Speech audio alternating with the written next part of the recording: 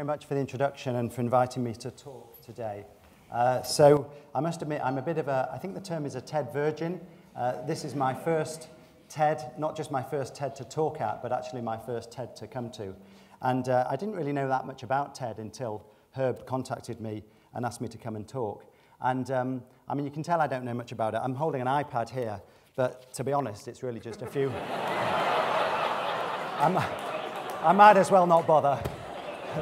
Forget the iPad, it's just a piece of paper.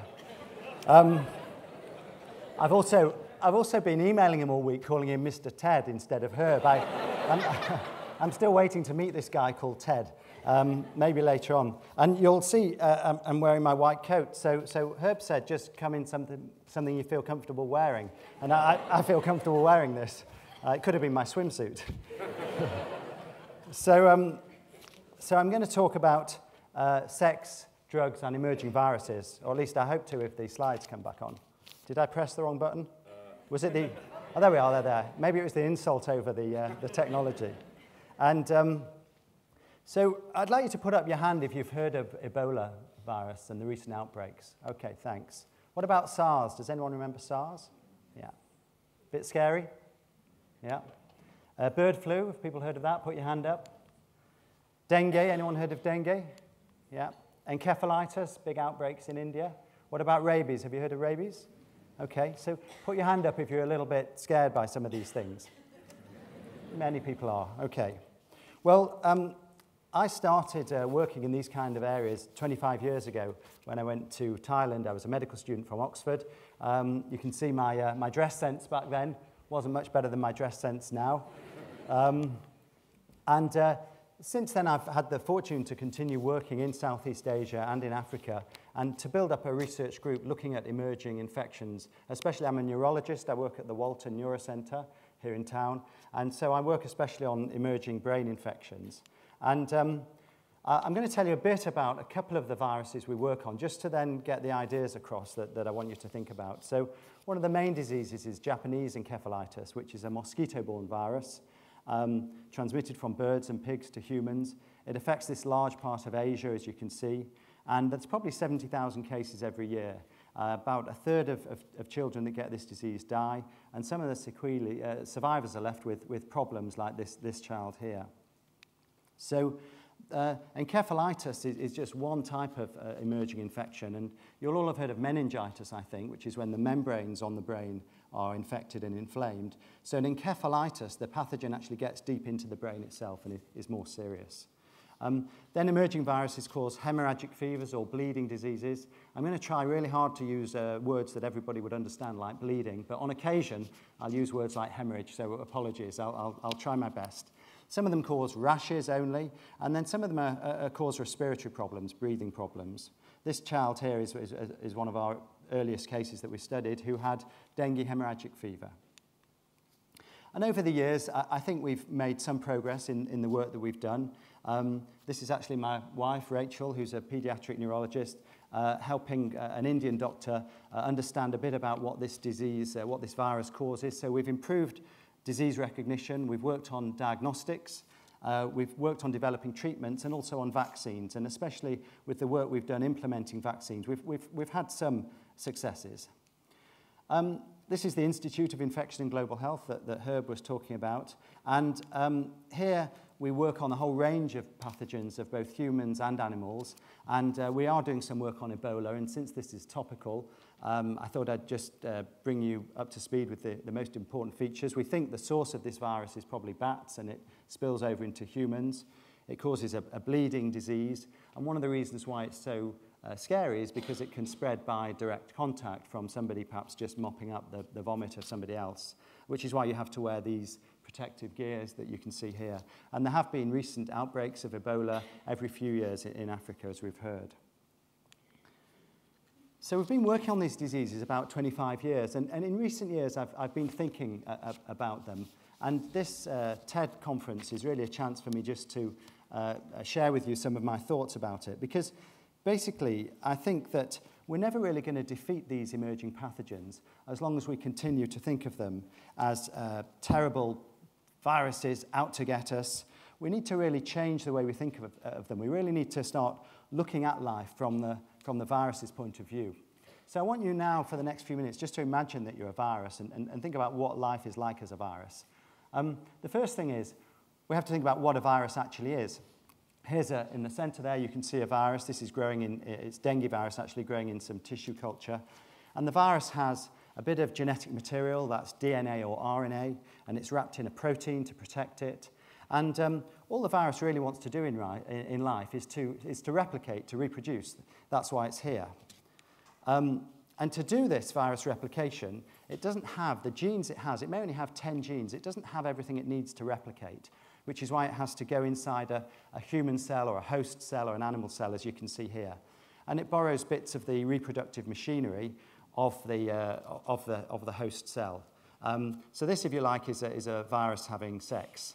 And I should point out, for those who have just clicked on the internet because they like the title of this talk, don't worry, there will be a little bit more sex coming up later on. So hang on in there. But they're pretty smart when you think about it. So with just 10 genes, this virus can reproduce itself.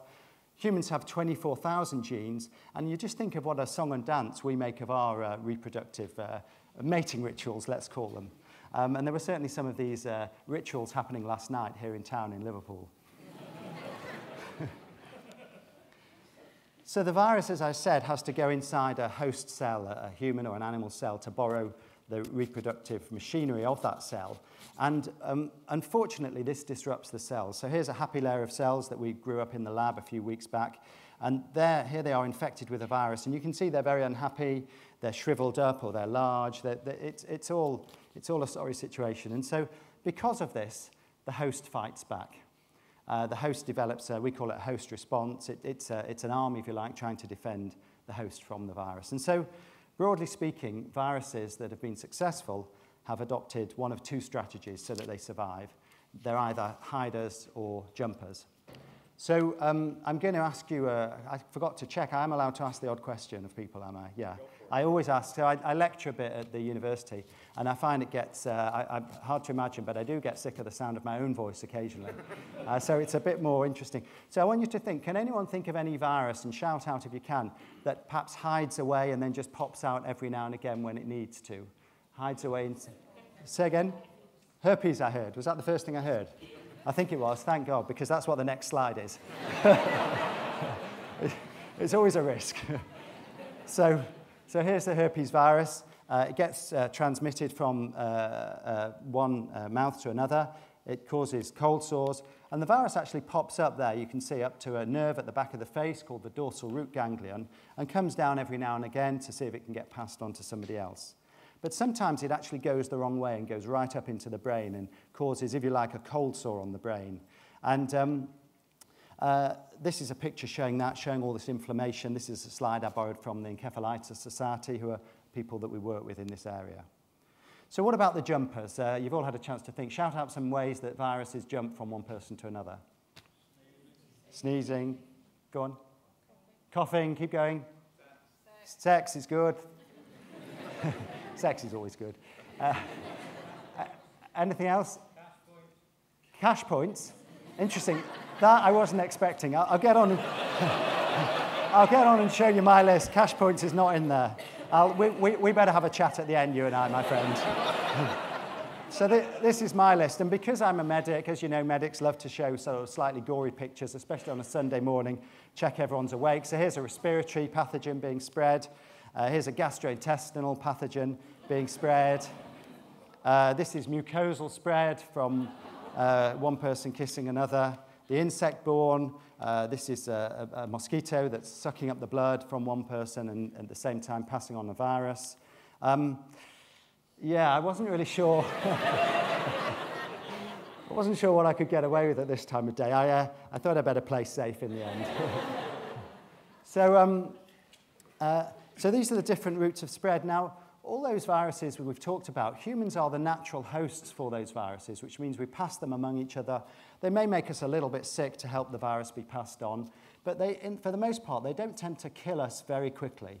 And this is because it's not a very smart strategy for a virus. If you kill your natural host very quickly before you have the chance to be passed on, you're not going to be passed on. So most of the viruses we've just talked about, we wouldn't really consider as the nasty emerging ones.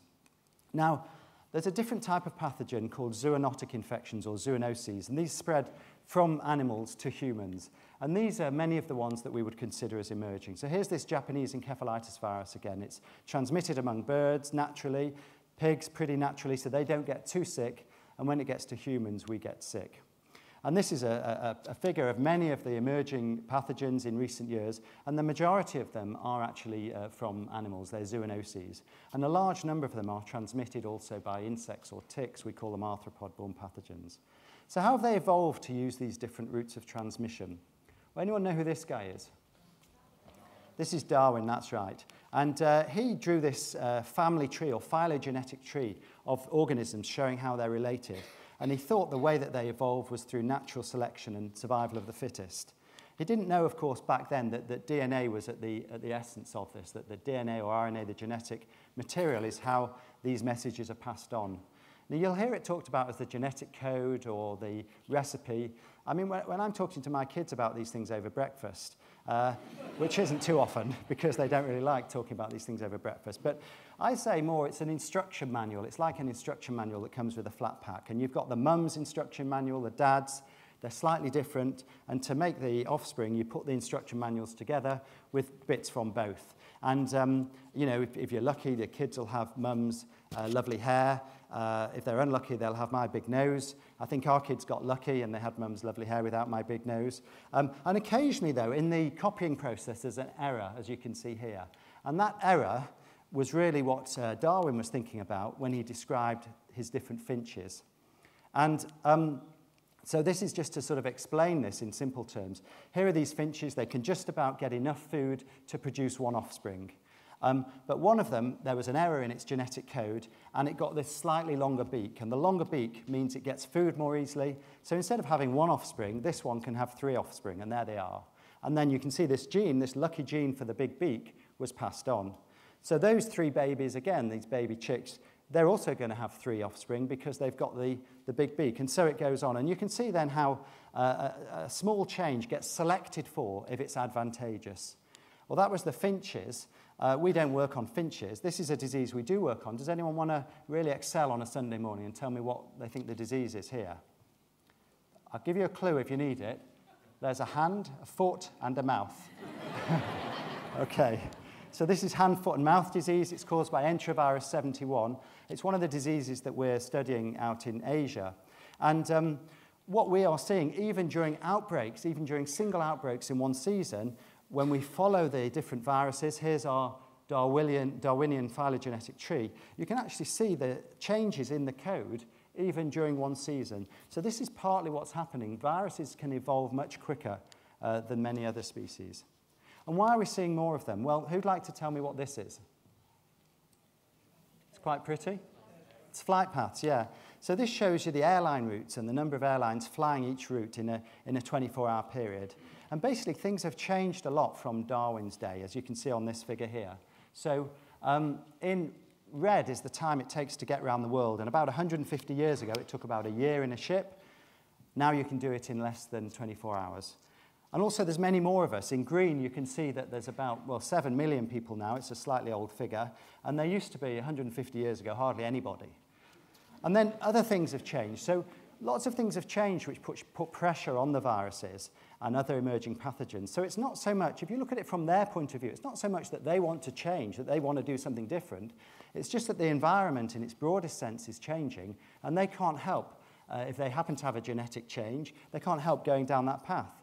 So what are we doing? How's the environment changing? We have these overcrowded cities where lots of people are packed together. We're changing our agricultural practices, intensive farming, intensive transport of crops and livestock.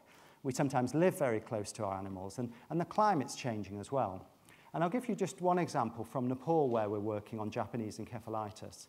So it's transmitted by mosquitoes, and we used to find that all the disease was in the low-lying area, the Terai where the rice paddy fields are. But you can see year by year, the number of cases up in the highlands has gone up, and it's changing. And there might be a number of possible reasons for this. It could be climate change. It could be that we are putting rice paddy fields up there. It could be we're changing the way we look after pigs, which are hosts for this virus. So lots of things could be contributing. Drugs is another area. I promised drugs in the talk title, so here are your drugs. This is another area where we're impacting on how bugs change. So, for example, if we use antivirus drugs or antibiotic drugs, the fact that we use them causes the viruses and bacteria to change. They can't help it. And if we use a lot of antibiotics in farming, as we do, to encourage these animals to grow, they're not sick. They don't need the antibiotics because they're sick, but they just grow a bit better. But the problem then is you've got low levels of antibiotics. And of course, the bacteria that happens to make that little change, which means it can grow a bit better, just like the finches did, it's going to flourish. And then that means when we get infected with that bacteria, the antibiotics that we want to use are not going to work for us. So are we at risk? Are we at risk? Who's worried about risk? Well, if you're worried about risk, let's just stop and think about this a little bit. The riskiest thing any of us will do today is get here, okay? One of the riskiest things you've done is just get in the car and get yourself here. And 5 people are killed or seriously injured in this country every day. So you've got to keep risks in proportion. Does anyone spend a bit of time doing a bit of this? I know there are a few of you, because I met some of you last night. You're not going to own up to it now, but it's slightly crazy to be up at night worrying about emerging viruses when you're spending your daytime actually harming your health anyway. I'll stop evangelizing. What can we do? There's things we can do as individuals and as a society. As individuals, we need to just be a bit sensible when we're out and about in the sorts of places you can get these infections. Take your mosquito spray, tuck your trousers into your socks. If you have long legs like me, you can get your mother-in-law, as I did, to create these trousers with a little bit extra at the bottom. I should have put them on, actually. And nothing's going to get through those, I can tell you. And also, if you're working in these kind of environments, you've got to be sensible about looking after yourself to make sure you're not unnecessarily exposed. And we need to avoid dangerous contact with animals. You're probably okay kissing your pet greyhound if you're in a country like this. But if you're coming across animals overseas where they might have rabies, where perhaps an animal by the side of the road behaving a bit strangely, don't go up and give it a kiss and a cuddle. Keep well away from it because it may be harboring a dangerous pathogen.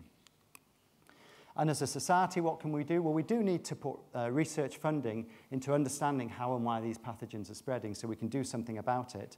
And in fact, the government has recently given a large amount of money into this area. And we've been fortunate to set up a health protection research unit in emerging and zoonotic infections just up the road in the Institute. But finally, what's the idea worth spreading here? Well, I think we need to get away from this idea that these are terrible emerging pathogens that are out to get us. As I hope I've demonstrated to you today, it's not their fault. And a lot of what is happening is caused by us. They're not out to get us. Many of the things that we're doing are actually driving pathogen emergence. And it's only if we start facing up to that that we'll begin to do something about it. Thank you very much.